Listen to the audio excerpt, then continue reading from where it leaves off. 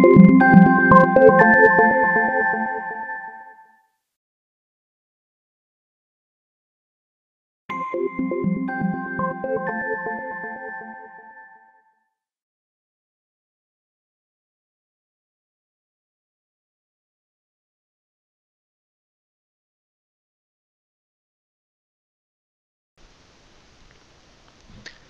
everyone, welcome to the video series on UFT automation. Let us look at file content checkpoints. I have a blank script. As you can see, there's nothing in there. Let me go to the canvas. There's nothing there, just a blank action. And let me go to the object repository. So it's all blank as well. There's nothing in there, no objects, no checkpoints. I'll go ahead and add a sample file content checkpoint. File content checkpoint text file. Okay. The design checkpoint file content checkpoint. I'll pick sample text 1. So you get a dialog box here, and this is the name of the checkpoint. Let's say checkpoint underscore sample text 1. Now you can name it, based on your needs, and we need to, select the lines that you want to check. Say I want to check all these lines, including this blank line. So there are 6 lines in there. Number 3 and 6 are blank. Then I have some data there. So I'm going to check all this.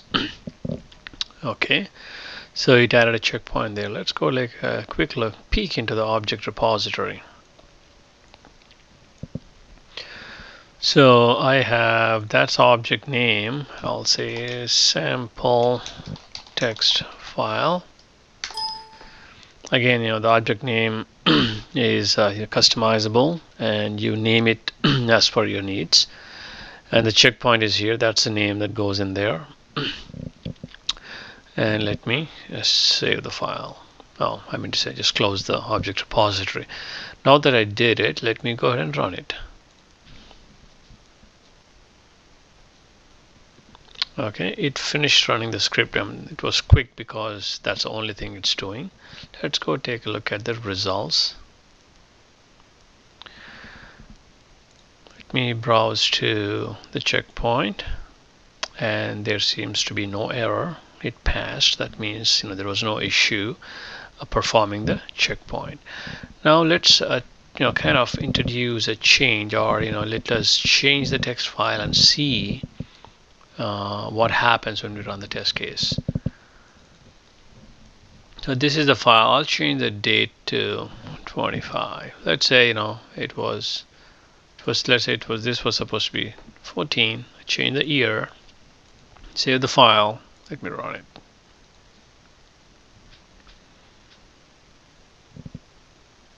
Finished. Let's go ahead and look at results. So obviously there's a red cross mark. It failed,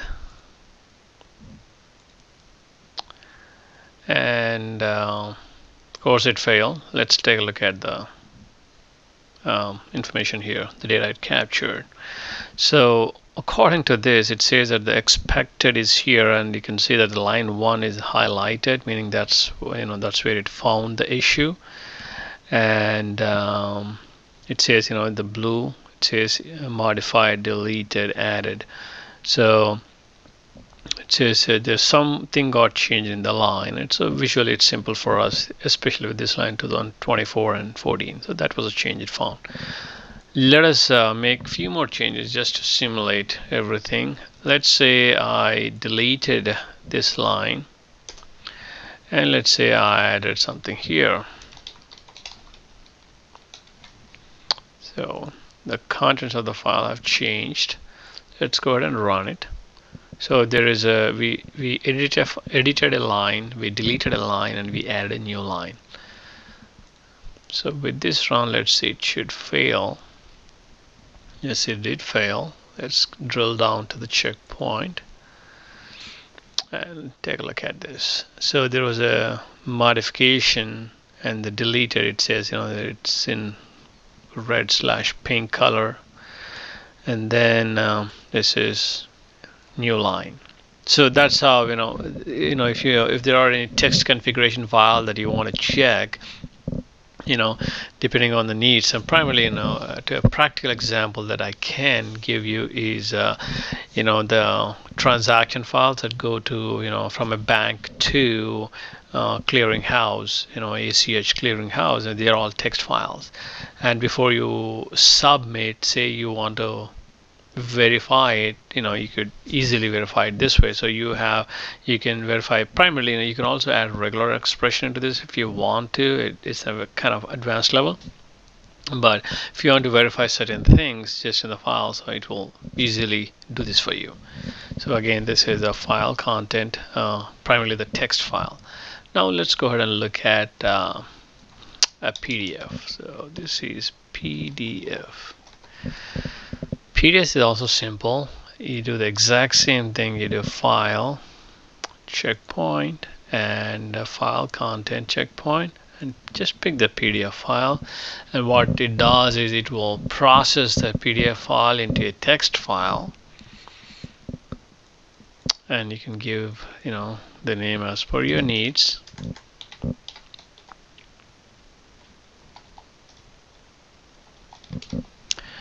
And you can pick and choose the lines that you want to verify. I mean, let's say you want to check this date. Obviously, it'll check the whole line. And let's say I want to check this guy here, check that line, check that line, check that line. So you want to check these lines. You say okay for that. Let's see. Now we'll go and look at the object repository.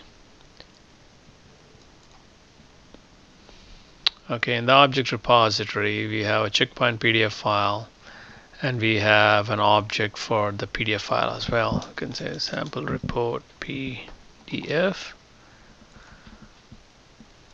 That reflects here. That's object name. That's the the checkpoint. Let's go ahead and run it.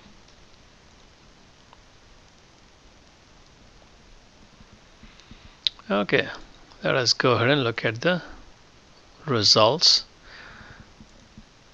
So we had two checkpoints. We know for sure the text, the file checkpoint would fail because this is from the last modification.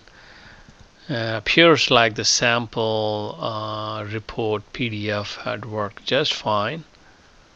So there's no issue.